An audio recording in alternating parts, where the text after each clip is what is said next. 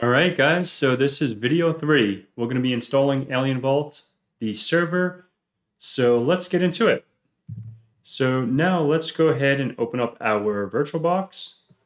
So this is my VirtualBox. So before we get into installing it, if you want to follow along step by step, what I did in VirtualBox is I made a network to match the subnet that I made in the previous lectures, 192.168.100.x with a 24-bit subnet.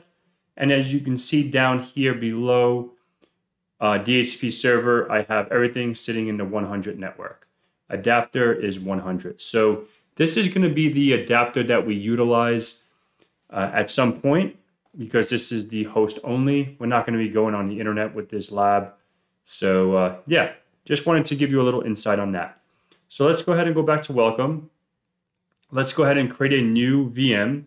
I want to name it OSSIM server. Okay, I'm going to throw it right here. Here's fine. That's fine with me. Linux. And it's a Debian, so we can go up to Debian 64-bit. And I want to go ahead and give it 14 gigs. I want to give this 3 CPUs just because I have it. If you have it, go for it. If you don't, minimum memory is at least 8 gigs. That would be ideal. I'm going to put a 25 gig. That should be fine. I guess I would just type it. Whoop. No, not that. All right, so I want to put pre-allocated full size. I want to make this the full size. I don't want to have it dynamic. Okay, finish. So we'll let this create. Once this is done creating, we can go ahead and install the, install the operating system. So we'll give this a few moments to cook. And yeah, like I said, the memory is 12 gigs. You want to have a fixed disk of at least 25 gigs. 2 cores minimum. If you can do more the merrier. I did 3 cores just because I think that should be good enough. And once this is actually done, we're going to go ahead and browse out to the ISO. Let me go ahead and get that baby up. Okay, so I have it up right here. It's in my software folder, Alienvault _OSSIM, 64-bit. So once this is done, we're going to go ahead and browse out to wherever you saved your ISO, and we're going to go ahead and get installing. So we'll go ahead and minimize this. But before we minimize this, when you installed VirtualBox, hopefully you downloaded the extension pack. It just makes life easier and installs all the good stuff that it's needed.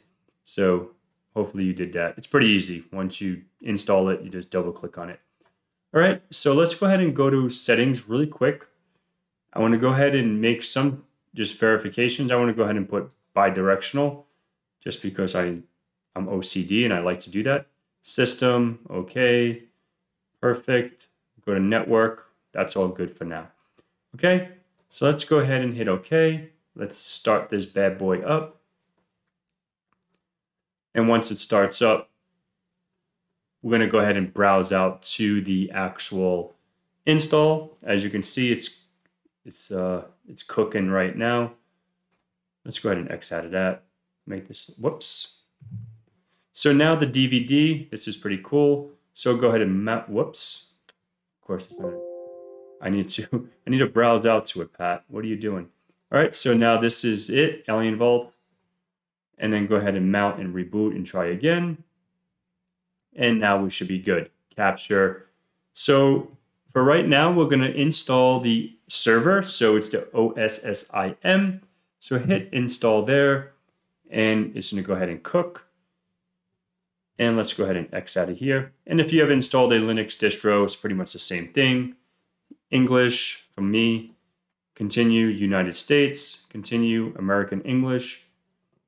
And we're going to go ahead and it's going to mount the drive, do all its good stuff. And then we're going to go ahead and configure the IP addresses, the subnets, and all that good stuff. Add a fancy password, just like you would do when you install a Linux distro for the first time. So right now it's detecting the network hardware. So perfect. My IP address is going to be 192.168.100.150. Okay. Let's hit continue. Let's go ahead and hit continue here. Continue. And we're going to go ahead and just let it cook. Okay. So once this is done, I believe the next thing will it'll ask us to change the password or add a password. And once it's done with that, we'll continue. So right now it's just detecting the link to the Ethernet. So ETH0. So let that finish its thing. Okay, so now we can put our fancy root password. And I'm just going to put password. Really secure. It's just a lab, so you can put anything. Make it easy so you can remember. Okay, hit continue. It's going to set up the clock. And we're in Eastern time, so it'll detect Eastern shortly here. Okay, here we go. So let's go ahead and click continue. It's going to detect the hard drives and then go on its merry way. All right, so now it's going to go ahead and install the base operating system.